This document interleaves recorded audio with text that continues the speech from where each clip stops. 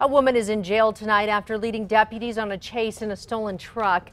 Deputies noticed the stolen truck near Alameda and San Pedro this morning. Deputies chased the truck to San Pedro and Paseo del Norte, where the driver got out and ran. BCSO used their chopper to find him, placing two nearby schools on lockdown. Saw an older red pickup truck almost clip my curb and end up in my driveway because they went around the corner really fast, and I saw a black unmarked car go chasing after him. A passenger in the car, 27-year-old Gabrielle Mendez, was arrested. Her accomplice was never found.